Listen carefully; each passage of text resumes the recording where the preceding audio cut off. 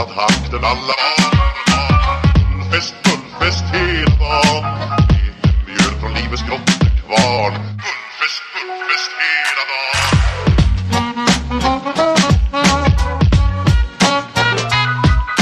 Stå på skor, det har vi alltid gjort. Så det är väl.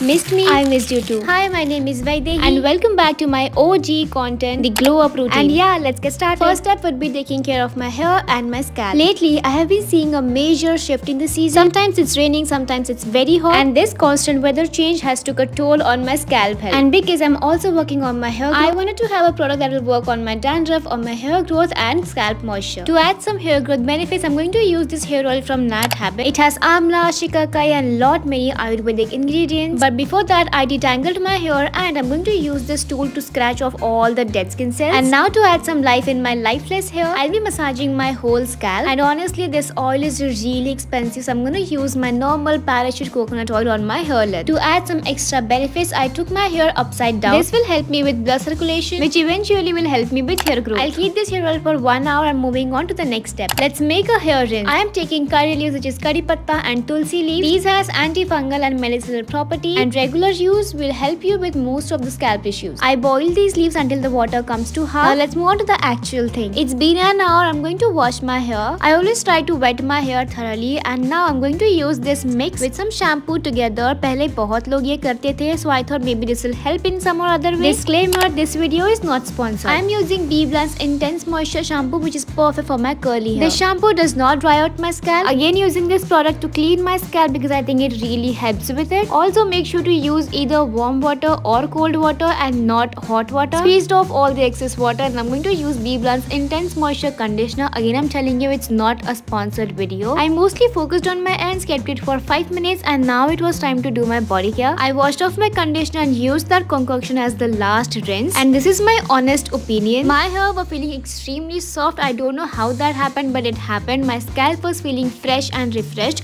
I followed with my basic hair care routine, and that was for my hair, and this is the end result.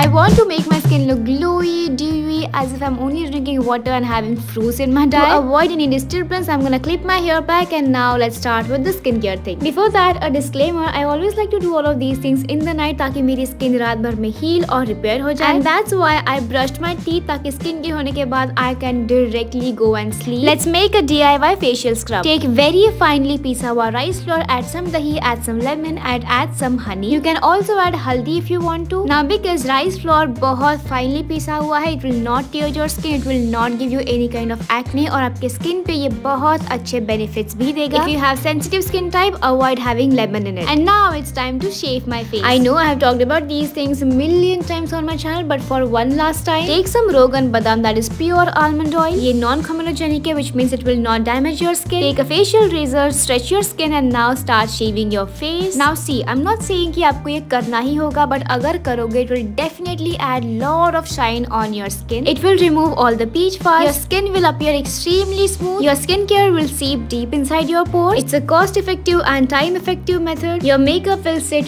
very nicely and flawlessly on your skin. In fact, I don't even use makeup these days. If you want to avoid going for threading and waxing, I think it's a good option. Disclaimer: razor को अच्छे से clean करो, किसी और का use मत करो, अपना personal razor ही use करो. For my post skincare, I'm going to use same almond oil. I'll massage my face, and that was my skin for you all.